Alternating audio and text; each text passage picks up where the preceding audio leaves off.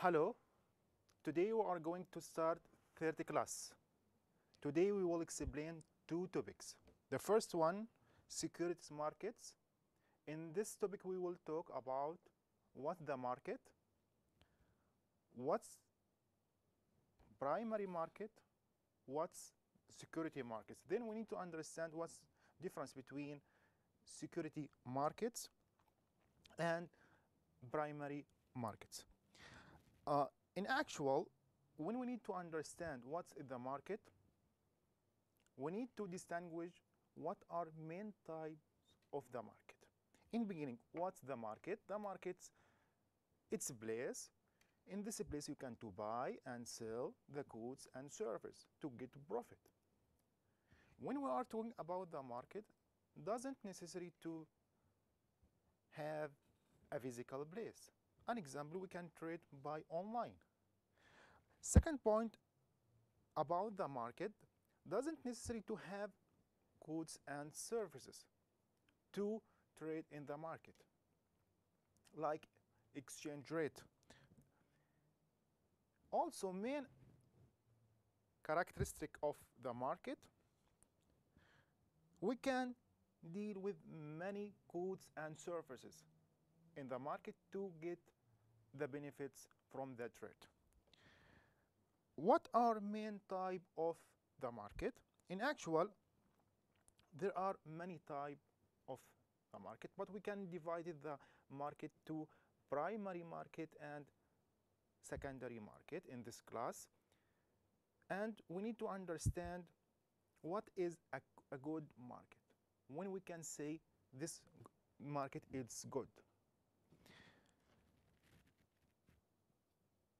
That's depend on many characteristics, like a variability of past transactions. In other words, if we have historical information about the market, if the information is variable, that will help the investor to make his decision. That's mean if we have enough information in this market, then we can say this market is good. Also, liquidity. If the liquidity in the market are variable, or we have a good position in liquidity, then we can say this market is good.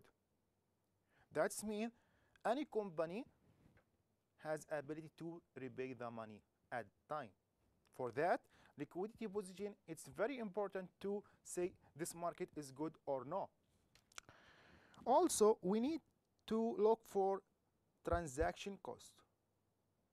If we have low transaction cost, then we can say this market is good. But if we have high transaction cost, that means the market is not good, because the transaction cost is very high. That's will reflect on the investors. The investors need low transaction cost to get the benefit from his investment. Also, when we need to say if the market is good or not, we need to look for the information. In actual, if rapid adjustment of a price information quickly, and we have information, then we can say this market is good. That's mean all stock prices adjustment according to the information. If we have information, direct will affect on the price. So we need to understand now what are main differences between primary market and secondary market. In actual, primary market, when the company issue stock for the first time, will issue the stocks in private placement. That's called as primary market. But secondary market related with trade in stocks. Outstanding securities are bought and sold by investors. That means the investor can buy and sell the stocks in the market. Now we have stock exchange, and we can trade by stock to buy, to sell, to get the profit from purchase and sell the stock, or to get the profit in end of the year. For that, primary market, there are many characteristics of primary market and many characteristics of secondary market. Primary market relate with private placement. Primary market relate with private placement. These securities can be subsequently be traded among large investors in the market. To denominate on an example, one company, two company, for the first time or for just one time, and in private placement. Main advantage for primary market in actual, main advantage for primary market, the cost. There is low cost. That's mean in primary market, the cost lower than in secondary market and less than public offering. If any company need to issue stock to the public, the cost will be higher than if the company will issue the stock in private placement.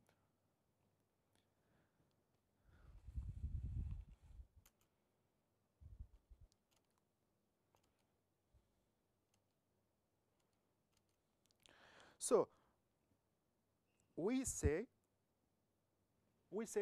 the primary market, the cost lower than secondary market.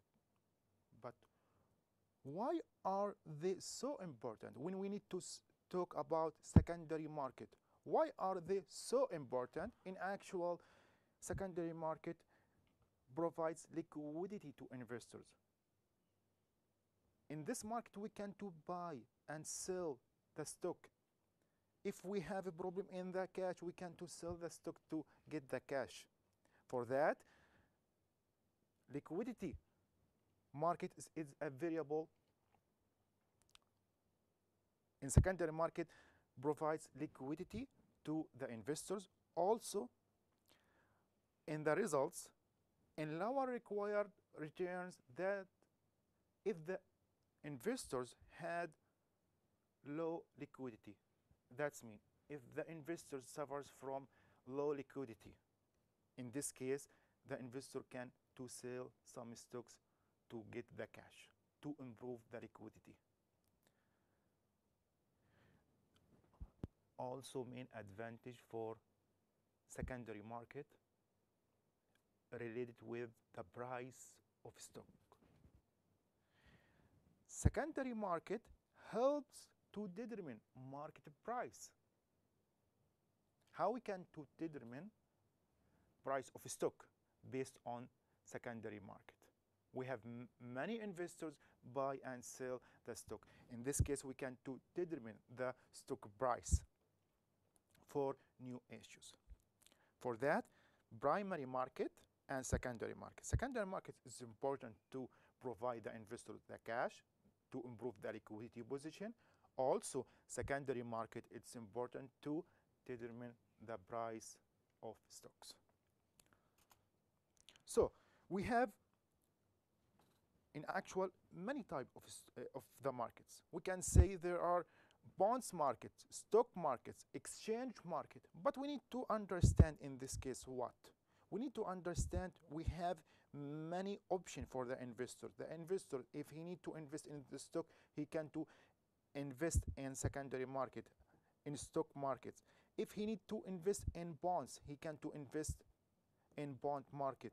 If he need to invest in currencies, he can to invest on exchange markets. Now we have two options between call markets and continuous markets. What are main differences between call markets and continuous markets? In actual, call markets trade for individual stock at specified time or in limited time. While in continuous markets, you can to invest in this market in any time. There is no private time or there is no specified time. You can invest in any time.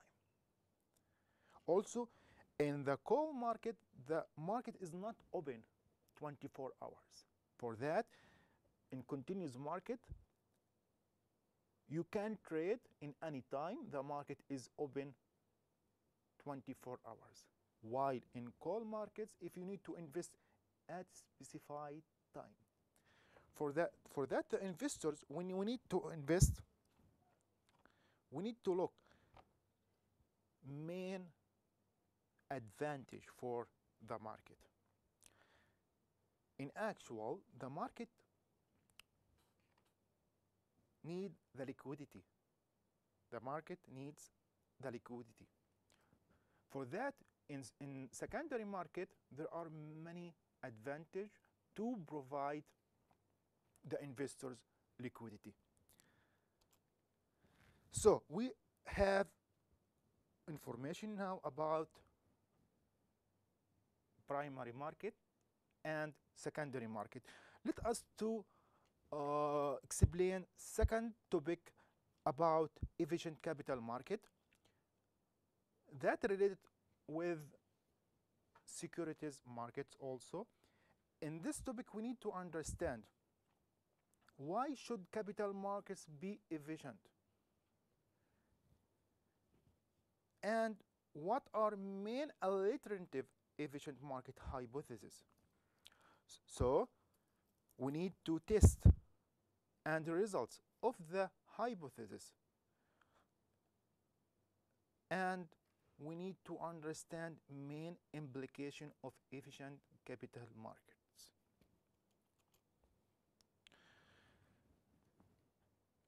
Main question now: are markets efficient? Main question: are markets efficient? To answer on this question, we need to understand when we can to say if the market efficient or no. If we have large number of competing profit maximized by many investors, now any investors look for to maximize the profit. For that, if we have information in the market, and that means the information are available for any investors, then the investor will make his decision based on the information. That means provide maximizing investors adjust security prices rapidly to reflect the effect of new information. Then we have information. That information will affect or will reflect on the investors. Then we can say this efficient market. In this case, the investor can to maximize his profit. Also, we can say this market is efficient if we have new information regarding securities comes to markets in random fashion. That means we need to focus on importance of information. We need to focus on importance of information.